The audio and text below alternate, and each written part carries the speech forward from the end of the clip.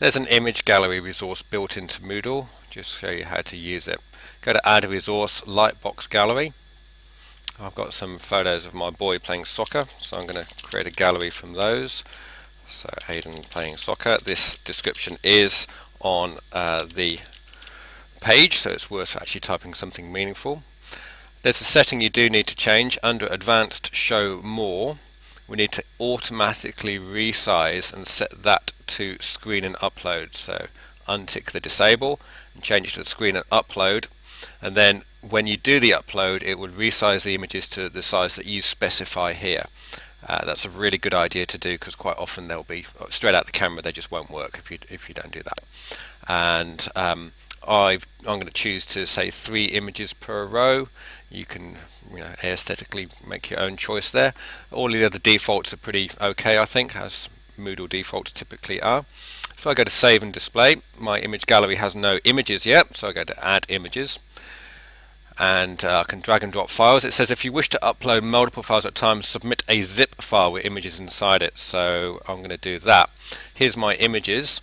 I've actually already done a bit of processing on them in Picasa. I'll talk about that in a minute. So if I just zip them all up, send to compressed zipped folder, there it is, drag that across and add images. Takes a minute here because it's actually processing all the files and resizing and so on.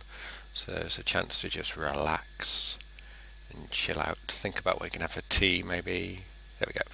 And there's my image gallery, and if I click on an image, it opens up in that nice little lightbox effect with usual kind of navigation that you'd expect, keyboard navigation as well. That's pretty good. The things that you might want to do, the captions here aren't very good, so if I just say turn editing on, and I can choose caption, this is going to be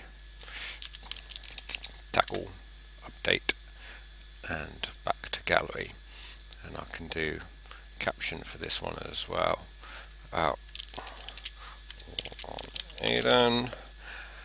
Now it does have up here as well these the delete, flip, resize, rotate tags. I actually, to be quite honest, I haven't used them, and what I tend to do, and I'd recommend most people do it, is in Picasa beforehand I actually use the Picasa tools.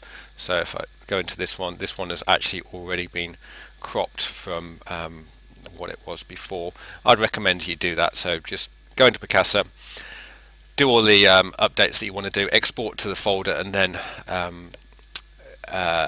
upload from there. And when you do the export, it's actually quite a sensible idea to resize them a little bit. Even resize them to the correct size is an option. Crazy, I know.